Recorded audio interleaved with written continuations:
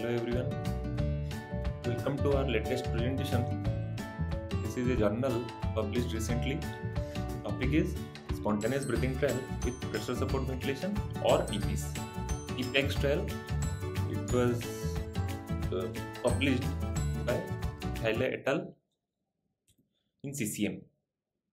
The decision of extubation is a critical time because mortality is very high in case of reintubation. To reduce that risk, guidelines recommend to systematically perform a spontaneous breathing trial before extubation in order to mimic the post-extubation physiological conditions. Patient's effort is markedly lower during pressure support trial than during TP's trial. Consequently, pressure support trial may potentially hasten extubation, but there is also a risk of reintubation in pressure support trial. So what is the objective of this study? It is a multi-center randomized trial. It was conducted to determine whether pressure support ventilation trial may result in a shorter time to extubation than TPs without resulting in a high risk of reintubation among patients who have a high risk of extubation failure. Previously, lot of studies have been done to compare these two modalities of extubation trial, but patient subset was slightly different from this study. Those patients, they did not have any extra risk of extubation failure, but in this study they have taken specifically cardiac and respiratory failure patients, those who have increased chances of extubation failure. It was a multi-center open label RCT. It was conducted in 31 ICUs in France from January 2020 to June 2021. Randomization was performed with the use of central web-based management system. Patients were enrolled before the initial SBT and were randomly assigned in a 1:1 ratio. Patients who had a mechanical ventilation period of more than 24 hours were included, and also those patients who were having high risk of reintubation, that is, patient older than 65 years and those patients having underlying chronic cardiac and lung diseases. What are the exclusion criteria? Those patients who have low risk of extubation failure, patients admitted for traumatic brain injury as these patients had baseline low GCS, pre-existing peripheral neuromuscular disease, underlying myopathy or myasthenia gravis, because these patients are high risk for extubation failure. Do not reintubate order at the time of first spontaneous breathing trial. What is the primary outcome they wanted to assess? It is the number of ventilator-free days at day 28, defined as the number of days alive and without invasive mechanical ventilation, that is intubation or even on tracheostomy, between the first spontaneous breathing trial, that is day 1, and up to day 28. Few secondary outcomes also they have observed, that is the total time alive and without exposure to invasive or non-invasive mechanical ventilation at day 28. It is different from the primary outcome, which assess the only invasive mechanical ventilation. Successful initial spontaneous breathing trial in how many patients, that is also a secondary outcome measure. And the level of weaning difficulty, defined as a simple weaning, extubation less than 24 hours, or difficult weaning, that is extubation in 7 days after the initial SBT, or prolonged weaning, that is extubation more than 7 days after the first spontaneous breathing trial. The time to extubation after the initial SBT also they have assessed, and extubation within 7 days after the initial SBT. So intervention, what they have done, all the spontaneous breathing trials were to be performed with the use of pressure support ventilation with a pressure support level of 8 cm of water with a FiO2 of 40% or lower, and they did not use any PEEP. In TP's group patients, oxygen was provided through the TPs at a flow rate of up to 6 liters per minute. In both the groups, spontaneous breathing trial was performed for approximately 1 hour, and if they are stable in that period and it was successful, then these patients were again kept in the control mode of ventilation for 2 hours to give rest, and then they got extubated. All the patients were followed until the day 28 after the initial spontaneous breathing trial, and after extubation, the prophylactic use of non-invasive ventilation, that is oxygen administered through a face mask for at least 48 hours, as well as oxygen administered through a high flow nasal cannula between sessions of non-invasive ventilation, was strongly encouraged in all patients. So coming to the statistical analysis, sample size of 900 patients they have taken, because they thought it would provide the trial with a 80% power to show an absolute difference between pressure support ventilation group and the TPS group in the duration of mechanical ventilation of 2 days. That is, they thought that in pressure support ventilation group there will be 2 days less requirement of ventilator than TPS group. The analysis were performed on an intention to treat basis.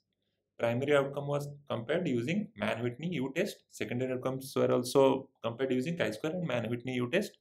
Kaplan-Meier curve were plotted to assess the probability of extubation during the 7 days after initial SBT, and the probability of reintubation also were assessed by Kaplan-Meier curves during the 7 days after extubation.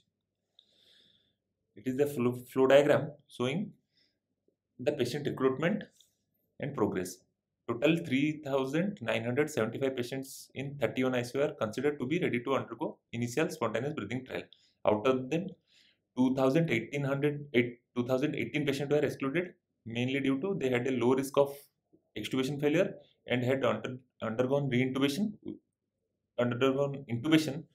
less than 24 hours earlier.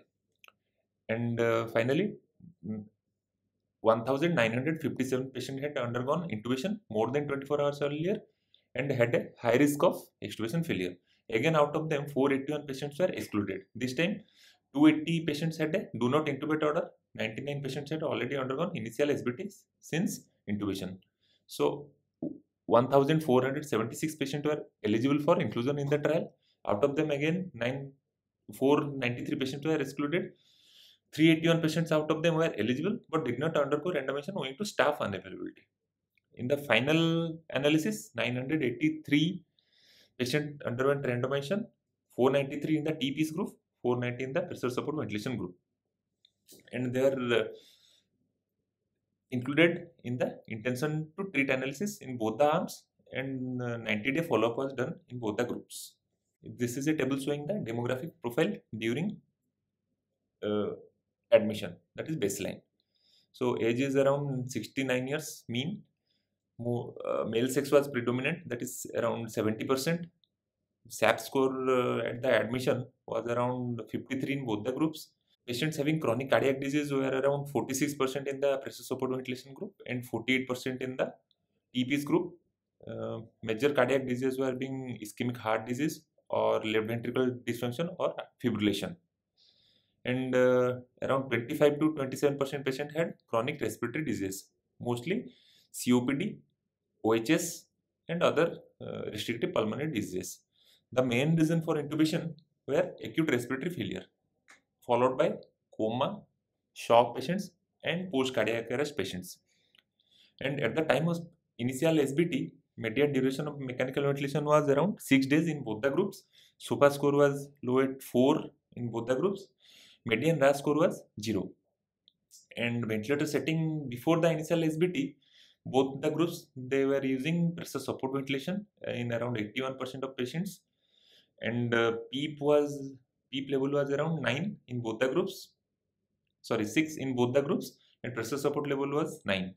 Coming to the outcomes, the primary outcome, that is median total time alive and without exposure to invasive mechanical ventilation at the day 28, is around 27 days in pressure support ventilation group, and in TPS group also it is 27 days. So absolute difference in the 95 confidence interval, that comes to 0, and the p-value is non-significant at 0.31.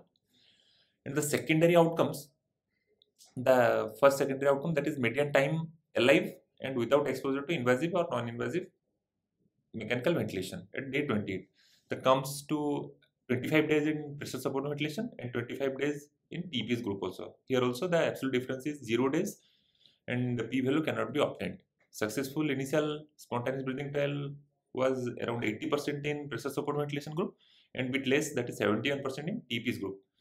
It shows that initial SBT was successful more in pressure support ventilation group. And level of winning difficulty, most of the patients had simple winning, that is around 77% in the pressure support ventilation group and 72% in the TPS group. Extubation less than 7 days after the initial SBT in 97% in the pressure support ventilation group and 94% in the TPS group.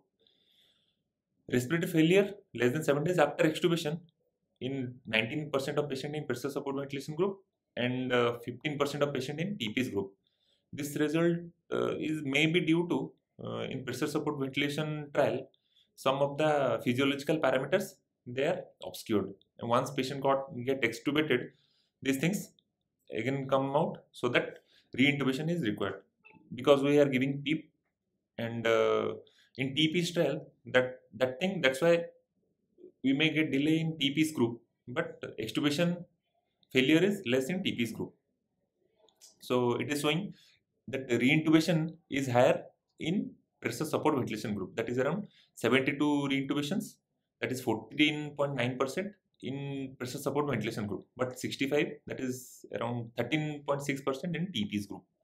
So reintubation is less in TP's group, and median length of ICU stay is same, around 11 to 12 days in both the groups, and death is also same, around 7% in both the groups.